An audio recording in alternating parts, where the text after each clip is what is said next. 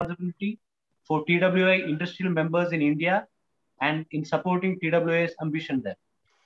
Chris is a material scientist and has spent almost 30 years in R&D career with a global aluminum producer. Technology areas to which he has contributed include corrosion, thermomechanical forming, novel test methods, plant process optimization, joining, and surface treatment.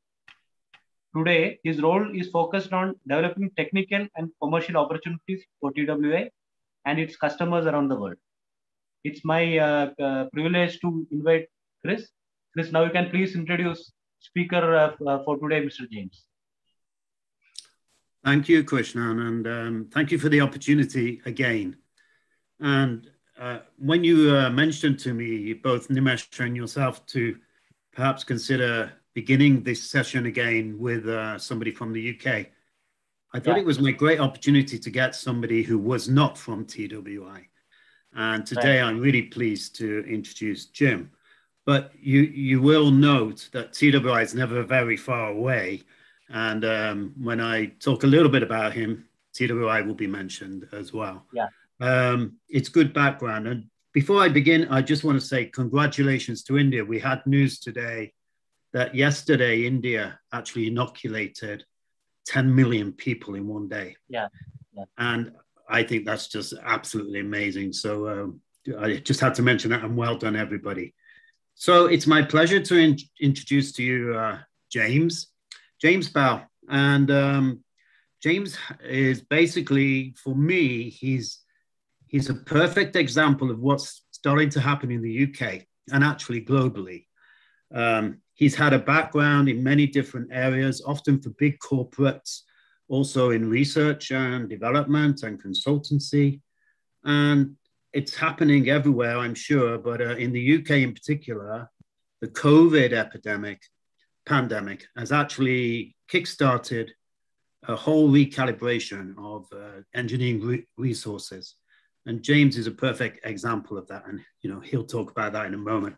But I think just to begin on that, I would like to say that what's happening is there's a UK-India recalibration going on.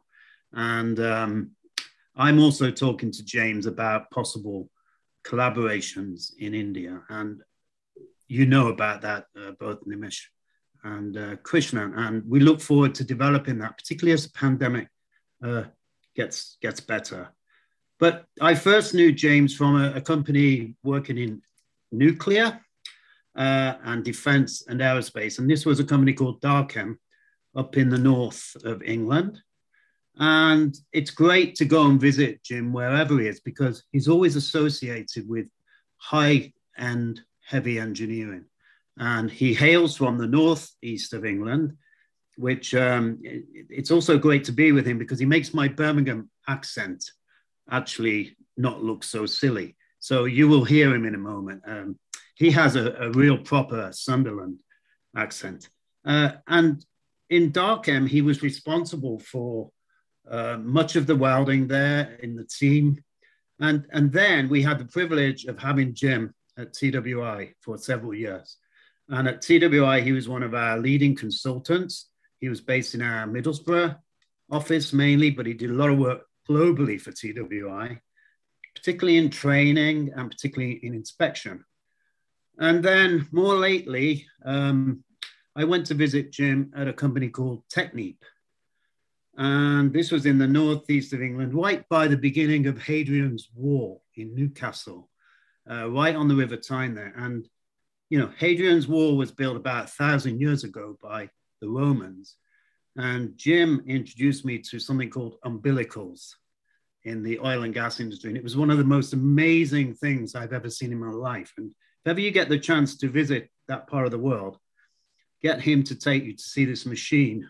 I don't even know what it's called, but it looks like an octopus. It's about as big as a 4-story building. And it also reminds you of a Helter Skelter. And essentially, it's one of the most complicated engineering things I've ever seen in my life. And that's when I realized just how hard these people work to go and get us something to put in our tanks to make our cars go. And I was just incredibly amazed by that. So where do we have Jim now? We have his vast experience and his knowledge and his expertise in his own company. And this is quite exciting because the future, I think, is in the reorganization of the knowledge base. And it's tending to happen in the UK in SMEs and startups. So I'm not going to go on. Jim is now offering the same sort of services that he once did on behalf of other companies, except he's now offering them much more directly and, interestingly, probably more affordably and more accessibly. And one of the things he's doing is making partnerships. One of them is with a new startup called R&DO. And that is, for next time, we will hopefully talk about that partnership. So without further ado, thanks, Jim, all the way from Singapore at the moment, where he's visiting family. I'll hand over to you, Jim. Thank you. Oh, great. Well, thank you very much. A bit of pressure now. It's a fairly, a fairly deep, so hopefully I don't let anybody down here. Like I said, this is my accent, of course. So thanks for pointing that out. It's not Sunderland, it's Newcastle. I'll just get that one sorted though. But yeah, so I guess without sort of burning any more daylight, I can start presenting and we can start going from there. You can use the share screen button. I made you the host, so okay, you should be able to. So I should share through. Yeah. Right. I'm hoping everyone can see that now. You need to get there's a photo of your letter. Okay. No, we got it. That's nice. Great. Yeah. Okay. So hopefully that'll come through. So first things first, because it is the elephant in the room at the moment.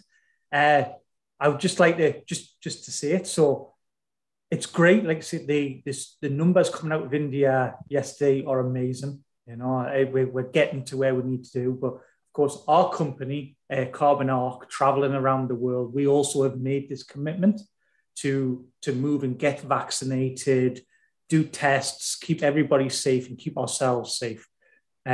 So I just wanted to take the moment to say, if you haven't already, please go and get yourself vaccinated when you can, because this is going to be worth it for everybody. I'm currently sitting in a hotel room in Singapore after 15 days in confinement.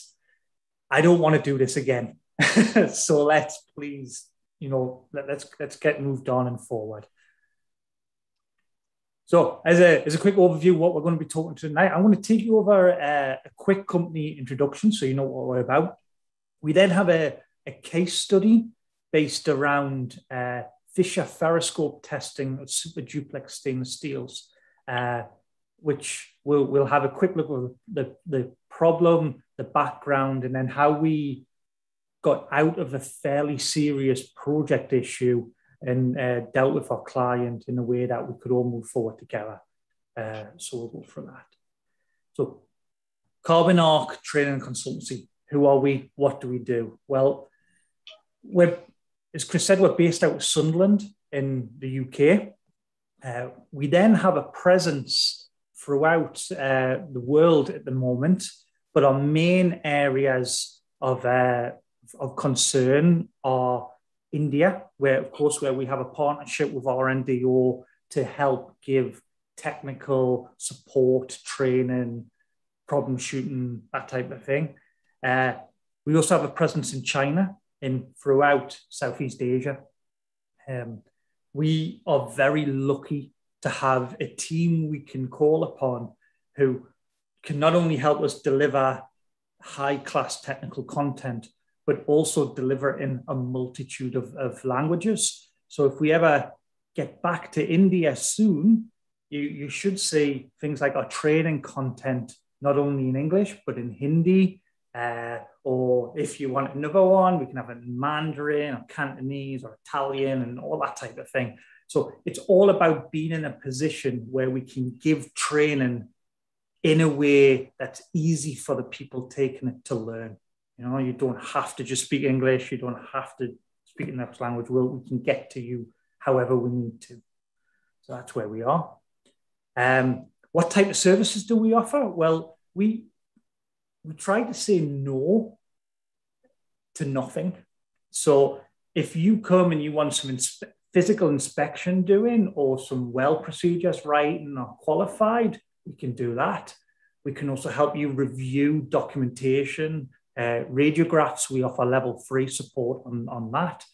A new and exciting thing we're doing is, like everybody sees the potential of, is moving into drones in unmanned aerial vehicles, and how that can help us change the way we get into dangerous areas or improve the quality of inspection. So we have qualified drone inspectors now working with us and offering that. And one thing which is really a passion of ours is the training side of things. So a lot of my life, I spent about 4 years in India going around all the big cities, particularly in the south, running training courses for the Welding Institute. Now we do that ourselves, where we can not only do very similar type of courses, but we try to take it on a little bit more. So what we're doing is maybe a bit of theoretical training, but bolting on virtual reality welding simulations and practical experience in a mechanical lab or things like that, really to take the classroom work on from a very stagnant, boring place for me into something where people can really engage with. Oh, yeah. And then something else which is really important to us is our corporate responsibility. And it's something we're putting a lot of time and effort into. My daughter's 9. And when I said to her, right, we're starting a company, what should we do? She had a very fixed view on what a good company looks like. So she's now our unofficial director of corporate responsibility.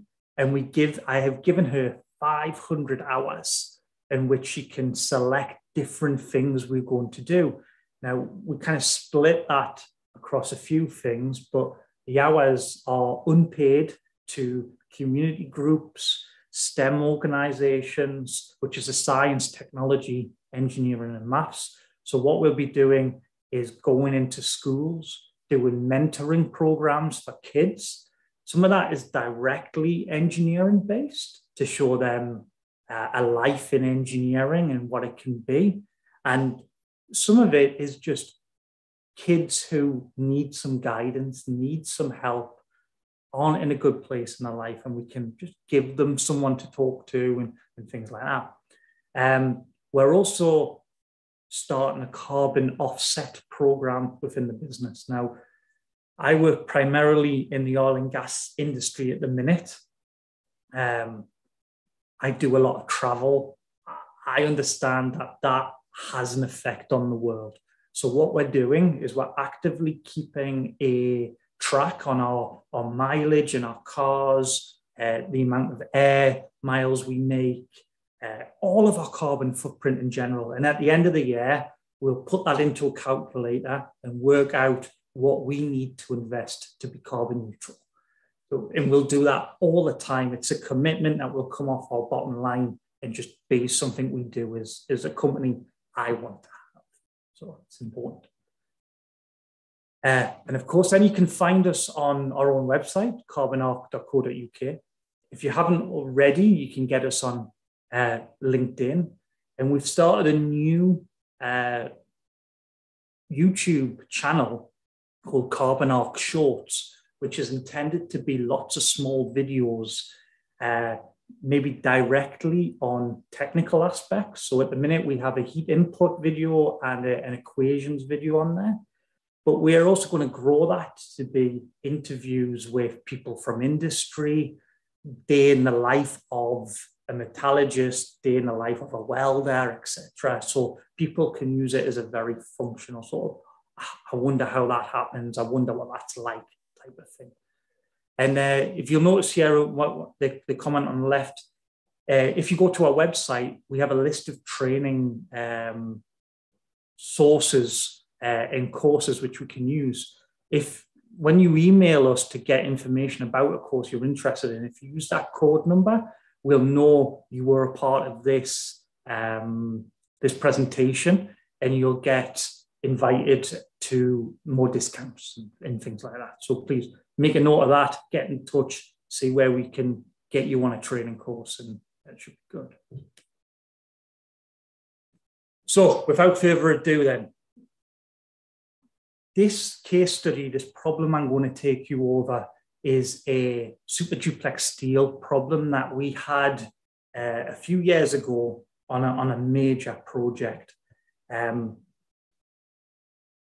Now, before we start, this is a sort of case review of a live project starting to go wrong and how we pulled it back to get it over the line and make the client happy, get past the contractual requirements and all that.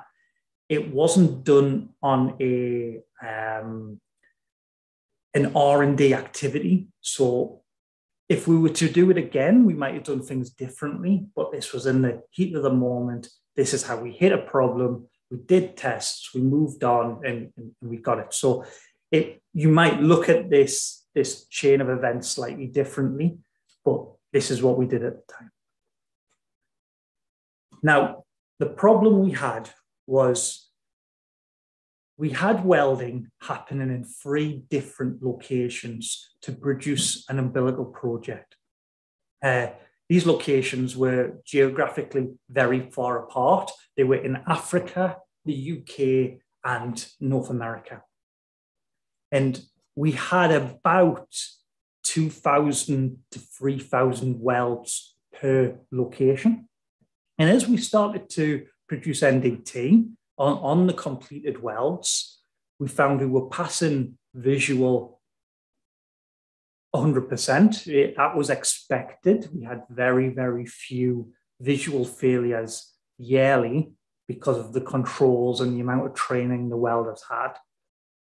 We were always passing dye penetrant testing. We weren't seeing any failures in the material, again, which we expect through high control. And our radiographic acceptance on this project was 0 defects. So no gas pores, no cracks, of course, no inclusions. So we were expected to run a slight failure rate, which we saw and was in line with our expectations. But when we started producing Fischer Ferrite tests, we were seeing a pass rate averaging around 50% over all 3 locations, which was a very big struggle for us and was causing some massive issues. And it was not only costing us a lot of money in rework, but also lost time. Now, the late delivery cost per day on this contract was about $300,000 US a day. So time frame was very critical, and for every failure set us back, pushed us closer and closer to hitting those LDs. So it was something we really had to look at and get around quite quickly. So a bit more of the background on the welding processes and materials and what we were doing. So 100% of the welding was manual TIG welding, GTAW. All of the qualifications were produced for the project and were completed on project material to our clients' project requirements. So this wasn't just standard ASME or British standard, it was ASME plus a list of other requirements. And each welder was qualified specifically for the joint types they would produce in the work. So there was no range of qualifications. If they qualified on a butt weld and they needed to produce a fillet, we had to do 2 qualifications. on every material grouping, on every thickness they would work to, etc. So everybody had been requalified for the job, procedures all brand new, and we had very good faith in what was happening. The material was all super duplex, UNS 32750 tube, again, produced directly for the project to order, mainly from Sandvik in Krummatov in the Czech Republic. And they're all small bore tubes. So they ranged from 12.5 mil to 1.5 inch, 38 mil ID, with a wall thickness between 1 to 2.5 millimeters. So these are very small tubes. Umbilicals are made up of not very many tubes, a bit larger than that. And they were delivered to us in 5-kilometer lengths on reels. So when we had a failure, we literally had 5 kilometers between welds, our welds. And now, the Fischer Ferrite scopes we were using, if you haven't had very much experience with them, are basically made from an iron probe in a plastic sheath, and they produce a magnetic field. And when the AC magnetic field comes close to the part, the ferrite content within the steel increases the voltage level, and the machine reads that to a corresponding ferrite reading. So you can see here, as the part comes closer, the magnetic field gets larger, the voltage goes up, and the reading then goes up. And the way we calibrate that machine is to take a known ferrite sample, and it touch the probe on the surface of it, and set a reading of the magnetism to a percentage value.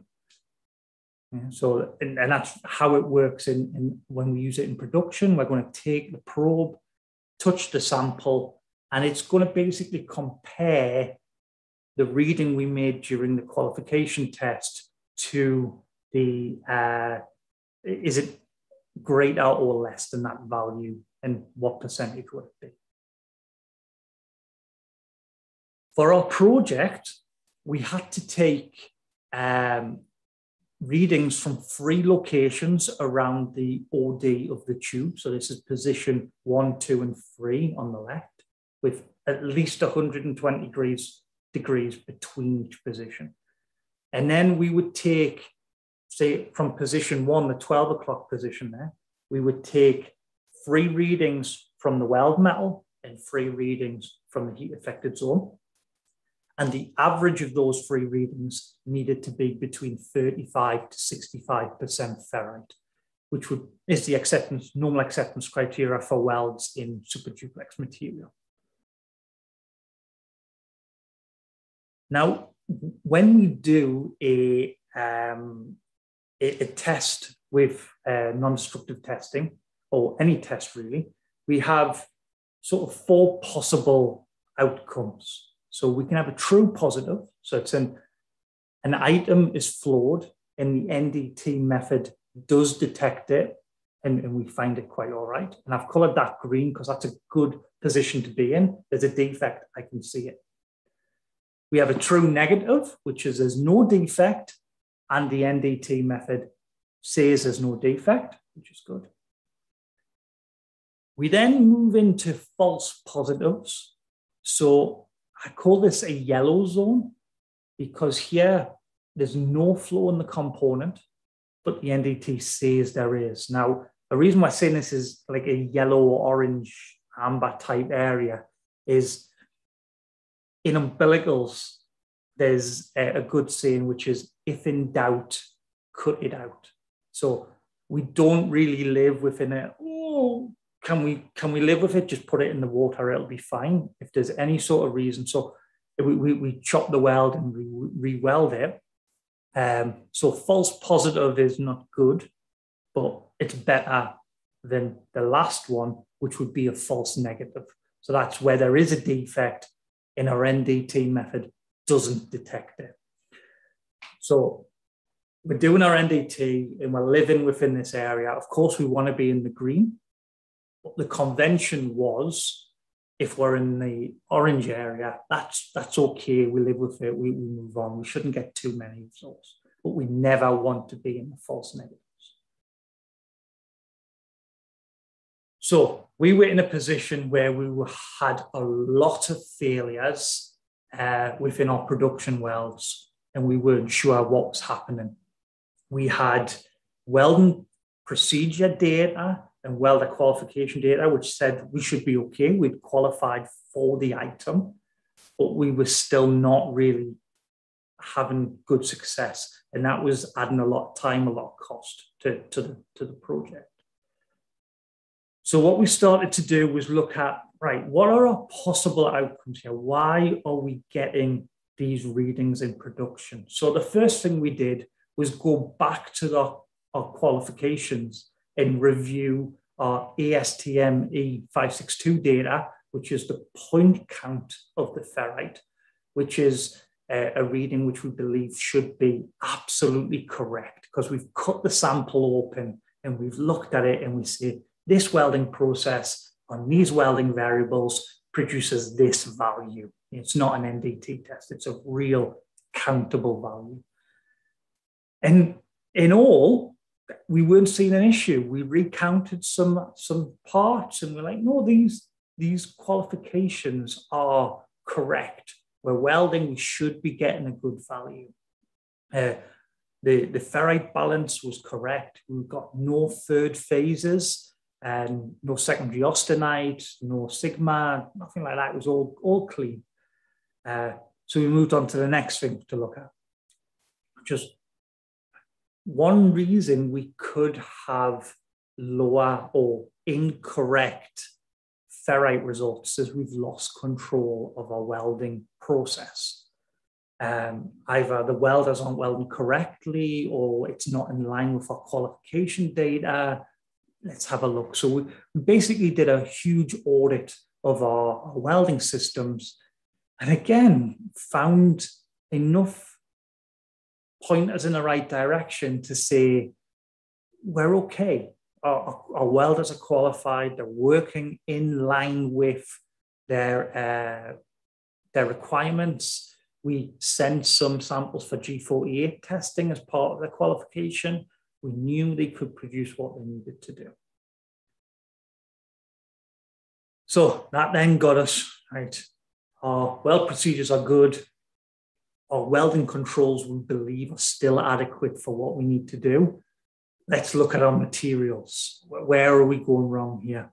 Now, as I said earlier, all of the materials are produced but for order by the mill, and there's full control of that. We know exactly how that material is going to be produced, what it looks like, how it's tested. All that's done in a huge amount of detail before we get it as the umbilical producer. So what's wrong? Quick, have a check, see where we are. Now, the material certs were correct. We did additional tests to make sure the material certs were correct. And everything, again, was fully in order, but we have this very, very high failure rate. So then we started looking at the equipment. Is the Fischer Ferrite scope in calibration?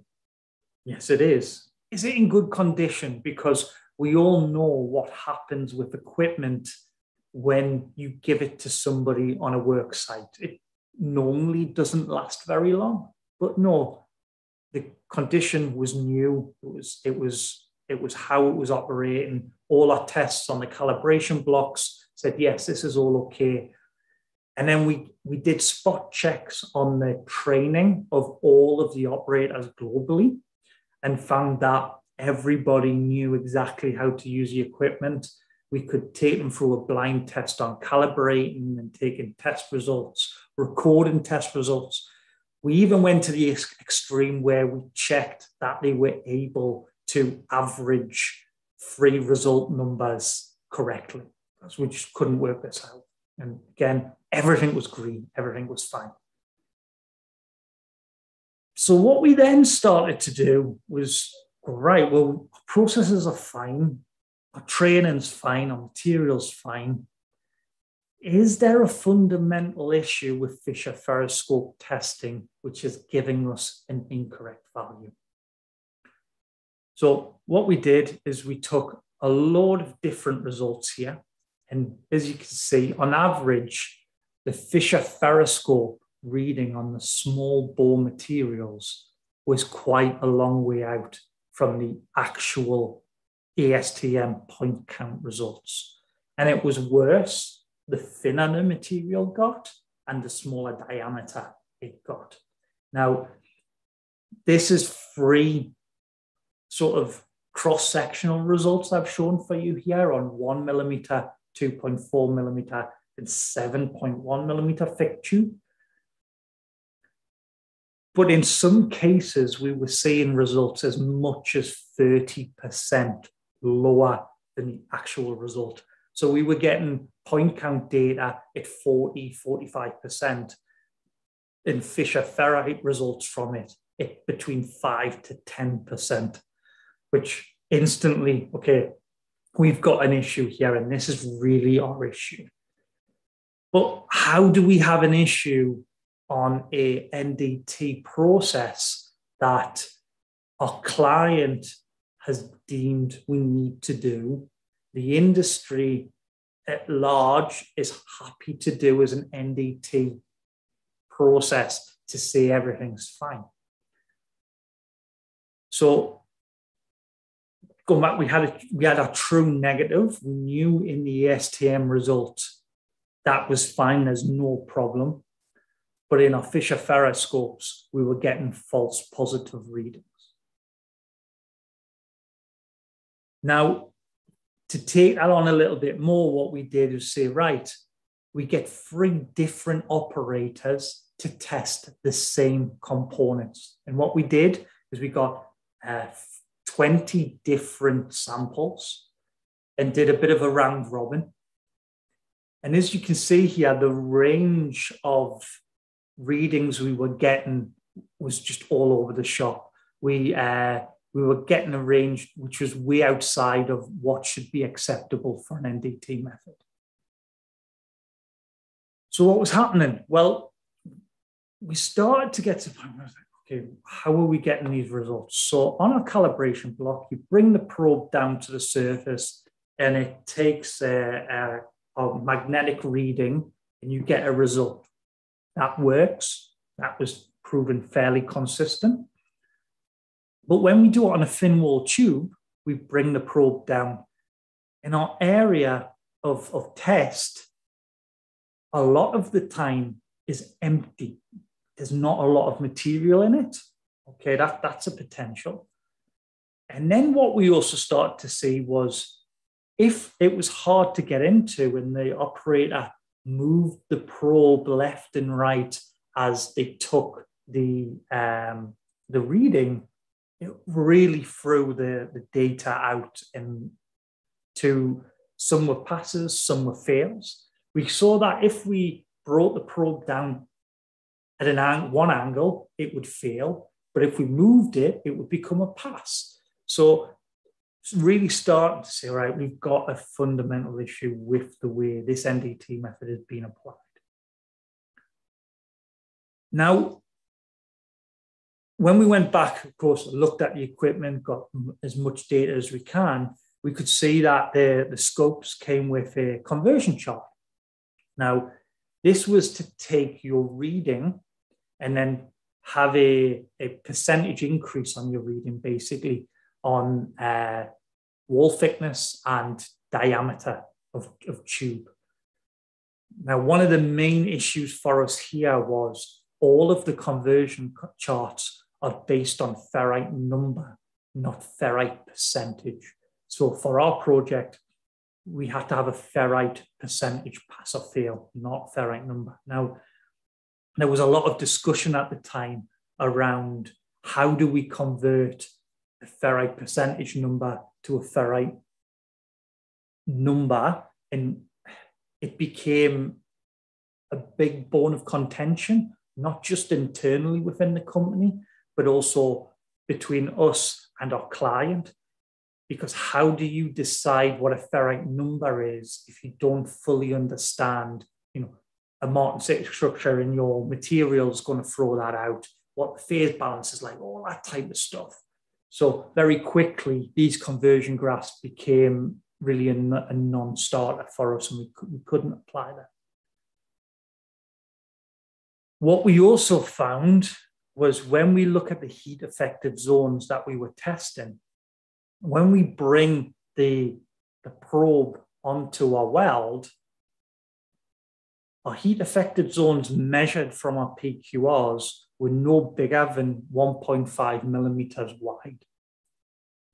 The probe location at best was 7 millimeters away from that. So most of our probe was actually sitting in parent material, and we were never testing heat affected zones. Something else, just saying, like, is this process really what we want to do? And then out of luck, and it really was luck, and this is the power of Googling, and something I'd say we should always do as much as possible, but always be careful about what you find on the internet. Not everything people say is the right answer is the right answer. But there was an AWS journal on the predictive measurement methods of delta ferrite in stainless steel. And what it did, it basically compared data from 1920 all the way up on lots of different equipment for determining ferrite results. And 3 things came out of this AWS journal, which were kind of a lifesaver to us and allowed us to really say, what we're saying is real. It's not the way we're doing it. We're not taking our results and twisting them to fit the narrative we want to get a pass, but somebody else has seen this independently.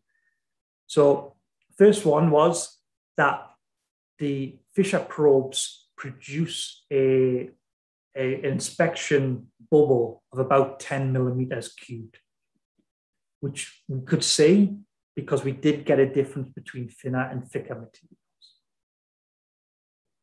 It also said measurements needed to be done on a flat surface and couldn't be done on small bore tubes. And then the last one was that, and it was something we hadn't accounted for, and it was actually the degree of surface roughness drastically affects the results we get within the output of the result. So if you have a polished tube, say an incoming goods tube, and you test it, you'll get one result. If you weld it and the surface becomes tarnished or oxidized, and you test it again, you get a different result on the same component. Even if you take some Scotch-Brite or some emery cloth, scratch the surface, you get a different result. Now, when you've processed material through a factory, the surface roughness is not the same to where it began with. And that was a massive issue. And really said to us, look, we have the evidence now to move on to our client and ask if we can basically get rid of this test. So that's where we came to. So our conclusion was really when we looked at back to our 4 detection options, was we were in a false positive area, but unlike normal, we couldn't accept the false positive because our downtime was too high, the cost was too much, and really the impact overall on the project was not where we could accept that to be, which was a big change for us at the time because for the 5 years previous to that, we had been fairly happy just to cut out and run and not really think about it. So what did we do? How did we get out of this situation? Well, we went to our client. We wrote a deviation request and said, okay, Fischer Ferrite allows a good assessment of in-process welds. but it can't be applied to thin wall tubes. And it's definitely an issue when we're looking for ferrite percentage rather than ferrite number. Because the correction factors can't be used, and we can't use these tests to produce a definite pass or fail on a weld. We can use it if we want to have a rough idea about where we are, but not to say it's a pass or a fail when all of our NDT methods and all of our controls say that weld is a good weld. So we use it just to see if it's roughly where we need it to be. What we ended up saying as the close out with this last point was what we'll do is for every procedure qualification we do, from the same location, we will take ASTM E562 point count data and Fischer Ferrite, test it, and produce a tolerance on the Fischer Ferrite reading. We got to a point where we ended up agreeing that the Fischer Ferrite could be down to 25% reading and still be okay. Once it got below that, we'd need to do extra tests to make sure it was okay. Now, we believed that was a good way out. However, I could probably write a whole different presentation on how to deal with a client's expectations and maybe the way that clients write specifications potentially to get deviation requests so they can ask for something else. That's only my sort of view on it. But it's we got there. We got to a point where we got an agreement. But did it get us into a position where we had a foolproof way of removing Fischer Ferrite for all projects? No, because our clientele just wouldn't. They needed to see Fischer Ferrite on a project. But by doing this investigation, by having a clear sort of, right, we need to find out why we're getting incorrect or why we think we're getting incorrect NDT data, allowed us to get to a point where at least we could manage the risk internally and really start to look at upcoming tenders and say, right, what is our risk as we go into this project? If we're being asked to do Fischer Ferrite on thin wall materials, is that something we want to get out of early in the project at tender stage, or at least building enough tolerance that we can live with any rejects that come out?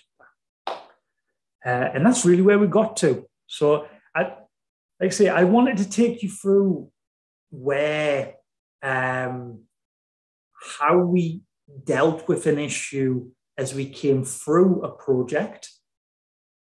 It's not an R&D. It would be a great big R&D study, I think. And I think anybody who had the time and the resources to do that, I'd love to help them out.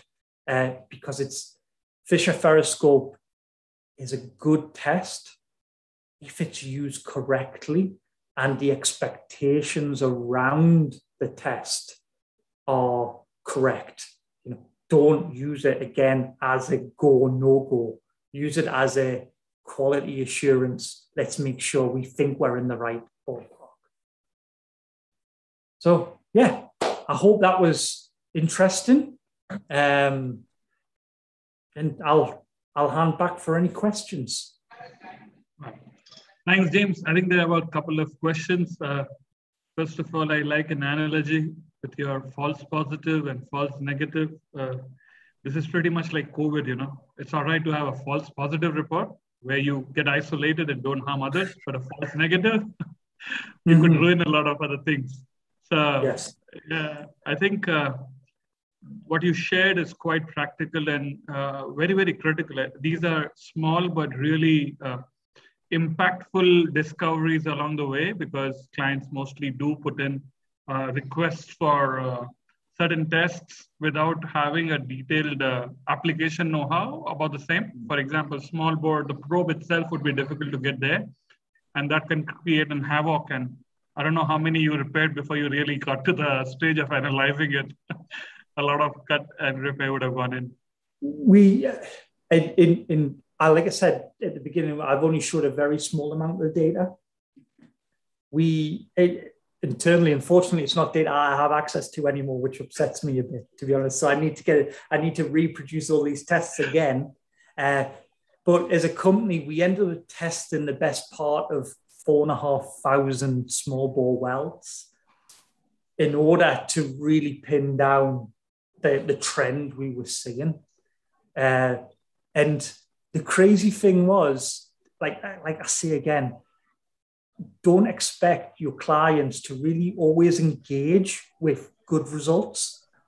The answer we got, particularly on the heat affected zone point about the probe being 4 times away from the actual area, when we got the deviation request back, it said, we understand your point, but we still want you to do it. And it was, oh, okay, you're paying, we'll test, but it's not what you want to test. So if anybody else is seeing that day to day, believe me, there is people out there who feel your pain. Jim, can I ask a general question? Yeah. Because this isn't my field at all, really, but it reminds me of aerospace, where I've got more experience, and I'm wondering about the tension between individual clients' specifications on how they want something tested and industry-wide requirements, because there's something called NADCAP in aerospace, and the idea was there would be an industry-wide criteria for all kinds of qualifications. And it's been running now for, I don't know, 20 or plus years, and still you get the primes, Rolls-Royces, BAEs, they say, yeah, we're NADCAP. We want you to be NADCAP, but these are our specifications. And they're all slightly different. And I just wondered if it's a similar kind of issue. Yeah, 100%. The umbilical industry, and I think like all industries really, is still a competitive market. So large companies, and I'm going to say all the oil and gas companies, join together to get some sort of commonality, but then they still want to have a better product than the person next to them. They want to have some sort of sales edge. If everybody's standardized in a way, it would be great, right? I'm all up for standardization. But when you're trying to sell something, you no longer have something extra to sell because everybody's doing exactly the same thing. I guess I don't see that argument, because if we're all doing what's right and technically correct, and that's great, we don't need to add extra fluff to pretend something's better than what it really is. If it's good, it's good. In Technique, especially over the last few years, there's been a very big statement, and it's kind of rang a really big chord with me. And it's basically, if your client isn't paying for it, it's waste. If you're doing extra things that you're not getting paid to do and a client doesn't want, why are you doing it? And for me, Fischer Ferrite in this application falls into that. Is just somebody coming up with something extra, but really it's waste. But yes, it's for all of the people trying to come up with a standardization, I don't think we'll ever really get there 100%, if I'm honest. But for companies and countries who want to really get ahead, I think there's quite a big thing for. I'll use India as an example, because most people here understand in India's we're progressing to really take over the world in some cases. The faster companies internally in India discuss and agree commonality, stop fighting each other over silly little technical points, produce a good basis to then challenge everybody else. I think that's what every industry should be doing in general. It shouldn't be a country by country thing, but it'll definitely help some countries get ahead. No. Sorry, James, we have a few questions. Can we take them? Yes, please. I was as I was answering my questions. James, we have a few questions in the Q&A session. So can we take them one by one? Yes, please. Yeah. So first one is, what was the acceptance range for ferrite content? Is it 30 to 70? So the normal acceptance range for ferrite content in super duplex is about 35 to 65. Once you start getting higher or lower than that, you definitely start to lose the mechanical properties of the super duplex. Most steel tube suppliers work on a ferrite content of around, I think the minimum I've seen really as a standard minimum is about 42, 43%. And they're seen quite actively as being on the bottom end because it's built for when you weld it, you lose control of your cooling cycles. Faster cooling is going to give you a bit more ferrite, so it'll drag it more towards an expected 50%. But yeah, I'd say 30 to 70 is too big. There is a lot of discussion on some academics saying even 65% is too high. They would like to see it down more to 60%. But we're talking about very fine numbers at that point. So yeah. Well, if you work on 35 to 65, you'd never be far off most people's acceptance ranges. Yeah. So there is a question on G48 test. Can you little bit elaborate on that? G48. Okay. So in my opinion, G48 test for super duplex, especially in a welding sample, is one of the best tests. Right. So a G48 test, what we do is we produce a welded sample. The designation is ASTM G48, which is the standard it works to. Very basically, what you do is you take your sample of a certain size cut out, put it into a beaker of fluid at temperature. And that could be, normally for a weld, it's 40 degrees Celsius. And it sits within this fluid for 24 hours. Now, the fluid, a few years back, was seen as being the most abrasive, worst case scenario that your weld would ever see in something like an oil and gas environment. And cooking it for 24 hours would give you a sort of what that weld would see in its design life. And if what you do is before you put it in the fluid, you weigh the sample to quite a few decimal points in weight, put it in, leave it for 24 hours, take it out, reweigh it. And if the sample weighs less, you've had some sort of corrosion normally. And that's bad because you don't want your material to corrode. There's a little bit of leeway. It's about 1.5 grams a meter squared because you might lose some dirt or some contamination off the sample.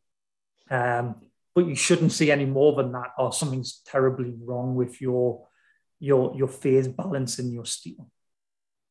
So yeah, it's a great test. It's a very common test.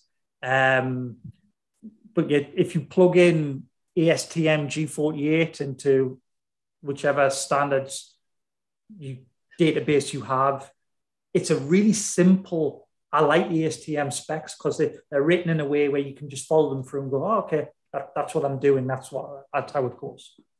Yeah. Yeah. So hopefully that works. I think on Any change in ferrite reading in 4 o'clock position? Right. So, yeah. And this is why, so of course it's all on position of how it was welded. And you see a difference between manual welds and orbital welds. So a manual weld on a small bore sample, you may do it in 3 sections as a minimum normally. So as the welder comes on his good hand, he might go from 6 o'clock position to 12 o'clock in one go. But as he comes round on the other side, he might have to stop halfway to then reset. So I wouldn't think about it particularly as a 12 o'clock, 1 o'clock, 4 o'clock position. I would think about it as a where is the most heat in the part, which is why we think about your clocks of positions. But yes, you do get different ferrite readings throughout a positional test, depending on the heat and the cooling rate that you've seen. And this is why most of the standards say take from those multiple points. The most often one is those 3 positions around the circumference on the small bore. The bigger the pipe gets, you may take it from multiple more positions around it. But yeah, you're going to see a good range. Okay, and there is a question on if you flush grind the